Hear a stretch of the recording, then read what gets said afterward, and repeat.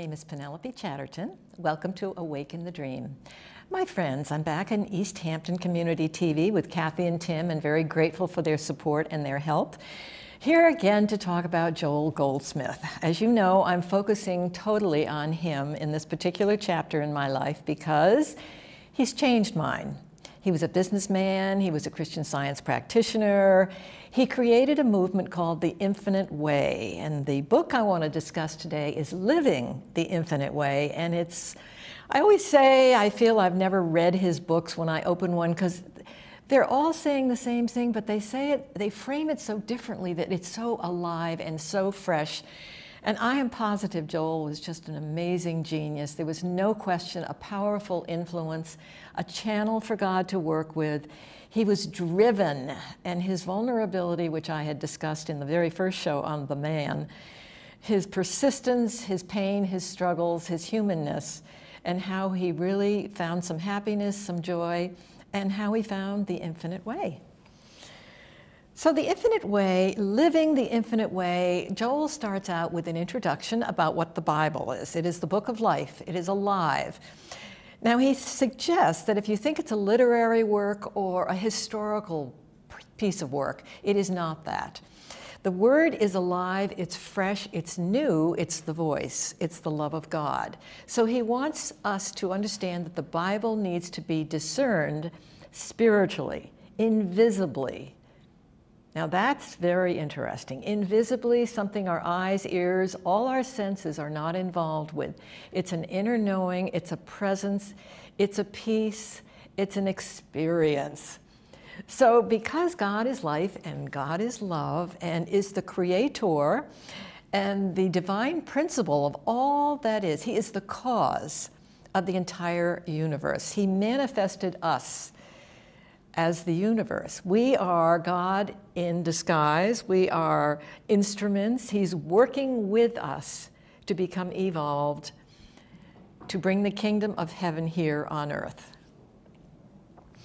So to bring the kingdom of heaven here on earth, we've got to really understand about how do you live with an invisible presence? How do you let go of a human world, a material plane, that we are just inundated with all the laws of health, hygiene, money, what's important, good cars. That's the way we live here. And so we're all innocent, and we're all, frankly, ignorant of divine law unless we study it, we meditate, we go within, and we find the truth of that still small voice. So the reason I think God is so patient with us is he knows we don't get a lot of this. He knows narrow is the gate, few understand in Jesus' day what he was saying. Jesus did pass three major temptations: the Garden of Gethsemane, the cross, and the resurrection. He was tempted to say, please take this from me. What he achieved was he let go of his material body altogether. He realized that was not who he was. And that was a major accomplishment where he did rise and he did know he was God within him. He had the Christ mind. He had everything he needed. He knew he would resurrect. So he passed those three tests, and he had 3 years of teaching, but it took a long time for his consciousness to grow to the point where he could achieve that final resurrection. So he evolved. He unfolded. Yes, it's good to know that the man Jesus unfolded as we are unfolding, that he worked hard at going within. He tried to trust it. He worked at it. He meditated. He prayed. He had to overcome his mind here. Oh, I mean, he had to understand that the crown folks wanted to give him was not who he was. It was not what he was about. He wanted to live and manifest the miracles that he did. He wanted to feed the poor. The loaves and fishes were added to him every time he went within, every time he got it, every time he understood. He was the life, the very life of God. And so he talks about this invisible presence. I mean, it's so interesting that fear falls away when you understand that you're only here to hear that voice. That is it. That is your life. There's nothing else to do. There's nothing out there you can want. You don't want a cross. You don't want the heavens. You don't want the skies. You don't want anything out there because that's not who you are. And it's not going to give you life. Anything on the outer realm, in the human plane, in the material form, is not it. So we can fall for a lot of that. We can be tempted. Jesus was tempted, so it's good to know even he had to struggle to know that the material plane did not exist, that his body was divine, his health was perfect. He would never have lack. And lack is very interesting for all of us to think about. Lack has to do with supply. How do we get supply? God gave each of us a mission here. If your soil is fertile, if you're open, if you've done your studies, if you've done your inner work, if you're devoted to the voice, if you're devoted to any spiritual practice at all that brings you close within to God, then you are on the path. And once you're on the path, God will illumine you, like it or not. And of course, you'll like it. Because on the path, you don't get off. Because the joy, the fullness, the love that you feel within, the miracles that happen around you, well, you can't trade that in for anything else. And speaking of those miracles, to know God knows exactly what you need before you even think you need it. I like that. He just brings everything to you if you can trust that your inner work is all you need. That voice is all you need. Everything will be added unto you. The loaves and the fishes will be coming to you. Everything, there will be no lack. There'll be abundance. There'll be perfect health. There'll be holiness. Everything will be divine. Now, it sounds easy enough, but to get there requires prayer and meditation and knowing God as one law, one cause, who's created everything. The one cause is the one law unto health, unto wealth, unto companionship. Under every law, there's only one cause. And that cause is the voice, and I will be saying that many times in this half hour. The voice is the guide. It allows everything to leave you. It gives you, it's so simple it gets by us because we are so used to being inundated with fear. We worry about war and poison and everything the earth plane tells us to be afraid of. We go for that because we hear it. So it does pay to don't pray amiss for abundance, for anything you think the I, me, needs or should have, anything of that personal ego, anything that this earth plane says, gosh, you gotta have that. Praying for those things, actually, I think Joel tries to tell us that's the sin. That's where God can't help you because you're not looking in the right place. You're not looking for the holiness. You're not looking for the abundance. There will be no lack, but it comes in a very original way for every one of us. I like that, original way. The path opens up for us. He knows our needs before we do, and I like that because I think I have needs, and then I think, the reason I'm in this situation may be there's a better idea going on out there for me. So I hang on to that, and faith is not blind. It's a given with just that still small voice. God is the experience. The infinite way is trying to help us with an experience. Not letters, we can hear the letters, we can hear the tapes, we can do the reading, we can do the studying. Those two are instruments to get us to that truth in our consciousness within. That we can study to get there. We think of something that's divine. And as we rest in that, all of a sudden there's that click that Joel calls, that knowing, that deep, deep, deep feeling of the presence. Once that happens, you're home free. Fear falls away, the earth plane falls away, the Red Sea opens up, miracles happen, the voice guides. It's a touching, amazing experience. So when you're on the path, you can't get off because you don't want to. And you want more miracles, you want more joy, you want more companionship, you want more perfection. You don't want to get sick. He talks about the body. He says, you know, that body, we on the earth plane, we've got laws about aging. Well, this I kind of like myself. what we're supposed to look like, how we're supposed to feel, what can happen next, whereas in the infinite way, those inner eyes, ears, and thoughts are perfect. Your body is whole and complete and perfect.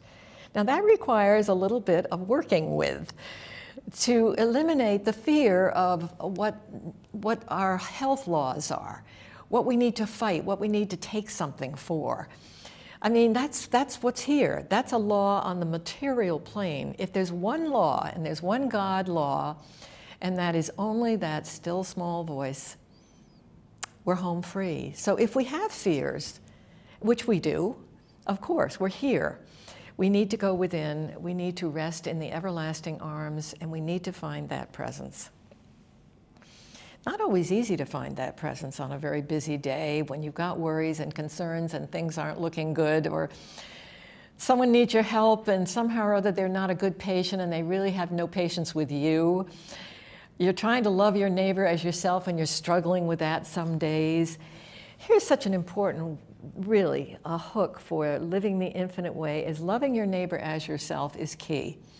Now, because we're all in human material form, our flaws are seen, we just don't look perfect and we don't act perfectly. So here's the test. You take a look at all of humanity. You see maybe somebody robbing something or you see someone abusing someone. Look, your gift to spirit is to not try to correct it, eliminate it, change it. It's to see with a vision of holiness. See the spirit, the invisible part of every human being, the invisible spirit. Even if they don't see it, that doesn't matter. It is there. It's just not awake yet. But you can see it for them. As a healer, you can give them that gift. If you're walking down the street and somebody is in trouble, bless them within. Switch what it looks like to the divine soul that they are. That requires dying daily to human thought. It's a big assignment. It's exhausting at times. It needs to be done. And you will do it to the degree that you feel inner peace. That is the evidence of working the infinite way. It's not how many cars, how much money. It's, does that person have inner peace? Is he sweet and glowing and peaceful? Does he receive the Word of God, not with his senses, not with the five senses, but with the inner voice? That requires peace and quiet. It requires prayer, meditation, and communion. Communion within. Communion is just that. Communion is resting in spirit. Communion is lowering all the voices. Now that's very hard to do some days, and Joel will recommend you don't beat yourself up, is that you try really hard to let them come so that they work themselves through, and then they leave. And then you just keep going deeper and deeper. And you can see, my friends, where I'm going. We go really deep to hear the voice of God. And we marvel at the funny ways that the messages come through. They come when you're not really thinking about them because God knows what you need, so he's always telling you what to do next, right down to taking the chicken livers out of the turkey. It's really fun when you find those are little miracles and you chuckle saying, oh my gosh, I didn't think of that, but thank goodness that he did and is reminding me of these things. Today I received all kinds of messages from my children, from myself. I warmed my voice up because sometimes I forget to do that and then I haven't got one. But I was told to do all of those things. And I also am told by God that if I want to be illumined and I am on a path, he will see to it that every word that I need will be sent to me. He will be in charge and responsible for this lifetime, for bringing me close to home, for using me as an instrument to bring the kingdom of God here on earth. We're all here to do that. But we do it privately. Let me talk about that. One of the keys to the infinite way living is privacy. Joel did not want to advertise this as a faith. He didn't want to get groups going. He didn't want to give it a name in this world. He wanted it to be a movement for mystics who live quietly and privately within themselves, so no matter where they are, they're being mystical. They're working within. They're dissolving. They're seeing nothing where there looks like trouble. And they do that. The privacy is the key. The privacy. And Jesus did that. He privately brought about the loaves and the fishes. He turned everything around by surrendering and expecting the material plane was not here. He worked hard. Now, if he taught 3 years, that was not a whole lot of time, but he did what he needed to do. He finished his journey. He told us we have the mind of Christ. He talks about, I am the vine. When the disciples said, oh, you're the king, he said, no, I'm not giving any of this to you from me. It's all coming to me from my Father. The vine, I'm a branch. You're all branches on this vine. And guess what? Because we're all feeding into the vine, and the vine is being fed into the soil, and the soil is being fed with minerals, with water, with wind, with sun.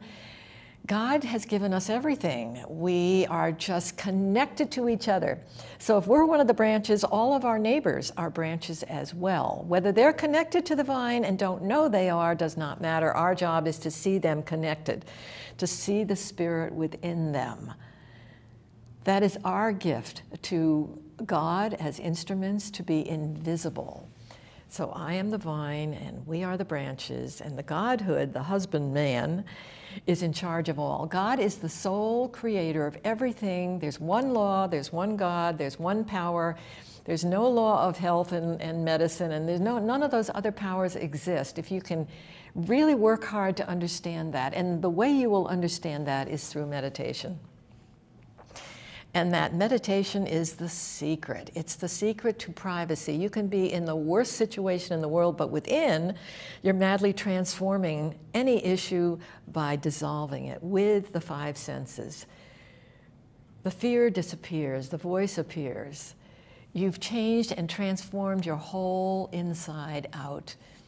You become a disciple. And the disciples had limited consciousness. They did not do everything Jesus was able to do, but they could perform many miracles. But they were, again, they had limited consciousness like we all have, where we're unfolding. The infinite way is all about that unfolding, which requires patience. And thank you, Joel, for reminding me that I need to be patient about my unfolding, that the source is there. It never leaves us.